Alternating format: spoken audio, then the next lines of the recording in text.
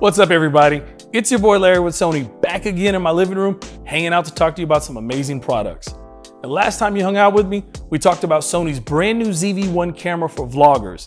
More specifically, we talked about the product showcase feature.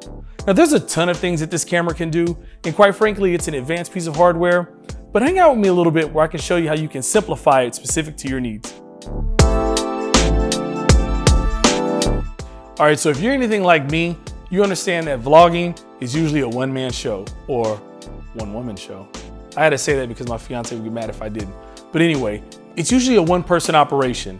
And sometimes you have to be both set director, lighting, audio, and photographer. That makes it kind of complicated. But one of the things about the ZV-1 that's incredible is you have the ability to customize 4 specific buttons that simplify the process or the activity of the camera.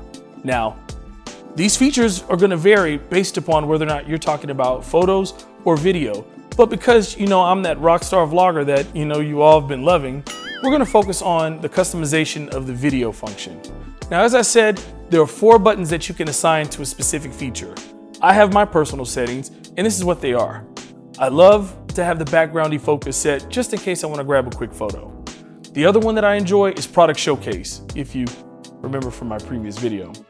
Another thing that's important is also steady shot. I need to make sure if I'm outside and on the go that the camera's not shaking and all over the place. And finally, ISO. ISO, or brightness level, is important because if I'm walking from room to room with variable lighting, I want to make sure that you can see this beautiful face as you're enjoying my video content. It's super important, and quite frankly, when you can assign those buttons on the camera and be able to, at one push, be able to activate that necessary setting, then it makes your production so much easier. I love the ZV-1, and the ability to be able to assign the buttons is money. So make sure when you pick up the camera, that's one of the first things that you do, is assign those buttons to your need, and you'll see how it'll simplify your recording process. As always, it's your boy Larry hanging out in my living room, and I'll catch you next time.